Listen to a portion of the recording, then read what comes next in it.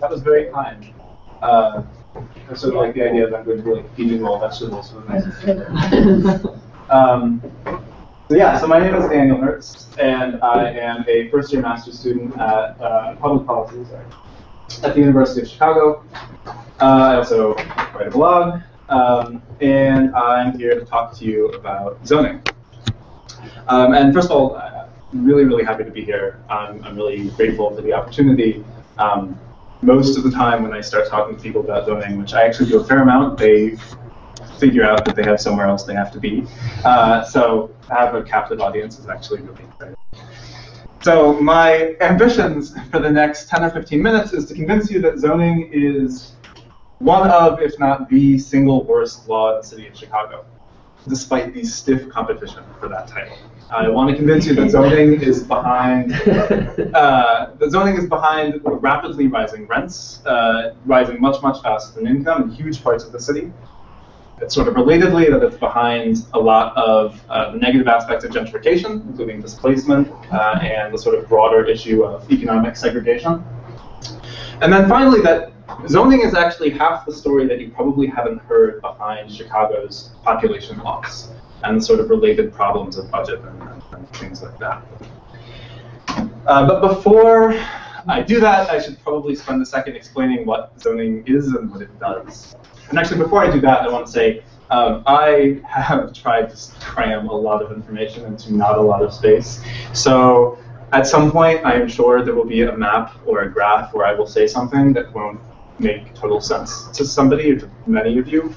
So please interrupt me when that happens. Don't worry about that. Okay, beautiful. All right, so with that out of the way, so most of you have probably spent exactly as much time thinking about zoning as you have spent playing SimCity.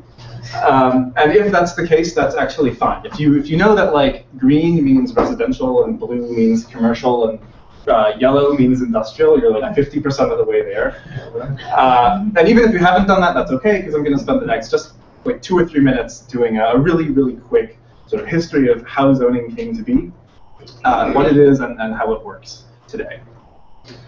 So you could start the story in a lot of places. I'm going to start in the late 1800s, when in places like New York and Chicago, lots and lots of people are moving to these cities to work in factories, and increasingly they're living in these incredibly small apartments that frequently don't have things like plumbing or windows or fire exits. And the sort of NPR listening class of the day gets really alarmed about this. And so there's this wave that begins in New York and sweeps across the country of building regulations to sort of stamp out these unsafe living conditions.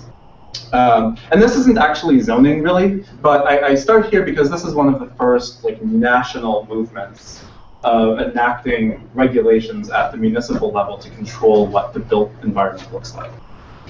We don't actually get real modern zoning until several decades later in the 1920s, when the Supreme Court decides that it is constitutional for cities to tell property owners in very specific ways what they can and cannot do with their property.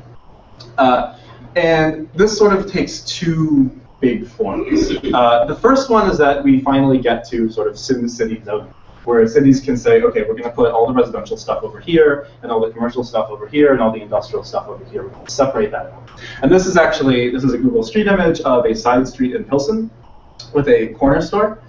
If you've been in Chicago very long at all, you know that the vast majority of the city is set up in this very particular way, where every 4 blocks is a commercial street, right? And in the middle is just houses or apartments.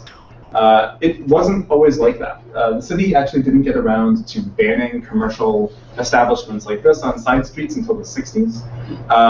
And if you walk around some of the older neighborhoods, like Pilsen or like Ukrainian Village, you can actually come across a few corner stores and bars that were grandfathered in when it was made illegal to put businesses on side streets. So anyway, so that's the first thing modern zoning does, is it separates out uses.